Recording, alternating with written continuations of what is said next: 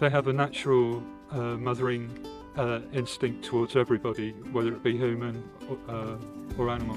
I used to be quite scared of them because of the sheer size of them, but once you get up close and personal with them, you just realise how beautiful they are. They've got such a beautiful, like, maternal nature. Actually, there's a lot of people in the country that have a natural love for cows, but nowhere to actually to come and meet them and develop a relationship with them.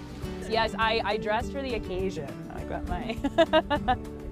This has been really exciting to really like cuddle a little bit and kind of pet them, and I guess just get to snuggle a little bit. Yeah, I come back monthly, which is amazing. I also sponsor one of the cows, Mr. Bear, because I got a really deep connection with him. Even in being here just for a short time, like, you just forget everything else and you get to just kind of like look into their eyes and pet, and it's a really nice relaxing feel.